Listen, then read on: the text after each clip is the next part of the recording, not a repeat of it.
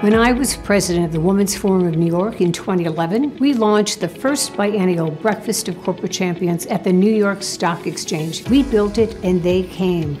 300 CEOs, directors, executives, and thought leaders to honor those S&P 500 and Fortune 1000 companies with 20% or more women on their boards. This event really does recognize and celebrate how change happens. It happens when you convene company and board decision makers to talk about how to get to gender parity. It happens when you honor those leading the way. And it happens when you continue to raise the bar. I think the best way to advocate for gender parity comes from the top of an organization.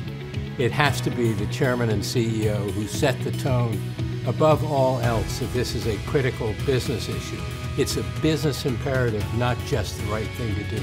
More women at the table means more diverse and inclusive thinking, which leads to more comprehensive decision making, the avoidance of groupthink, and ultimately better business outcomes. You've got to help people understand their own mental maps under which they are systematically undervaluing what these women can do in the boardroom. And although it's a discussion for another day, there are only 3 African American CEOs in the Fortune 500. Where there is diversity around the table, it creates a culture where people go into it expecting that they can learn, knowing that they have to listen, knowing that they don't have all the answers and that their perspective isn't the only perspective. We ask CEOs to sponsor board-ready women who we put in the Women's Forum database and export to the Equilar data set. The Women's Forum of New York is dedicated to the advancement of women's leadership through our corporate board initiative, programming, and education fund. Our partnership with Equilar allows us to build a strong network of board-ready women.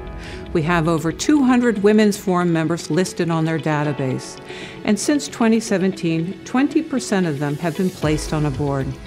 This high level of engagement takes us one step closer to parity every day. We should keep the bigger picture in mind, the picture that goes beyond women in leadership positions and on corporate boards today.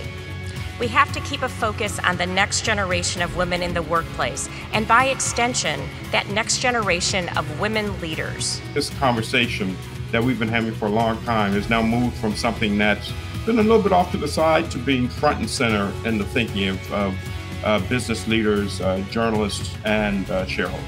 And I think that's a sign of great success. Since 2011, we have had over 100 CEOs and directors speak out at the Breakfast of Corporate Champions on the business imperative for gender parity and how to make it happen. This has been a decade of driving change, and the Women's Forum of New York is proud of the impact we have had by convening powerful leaders, honoring the game changers who are leading the way, and inspiring action in others.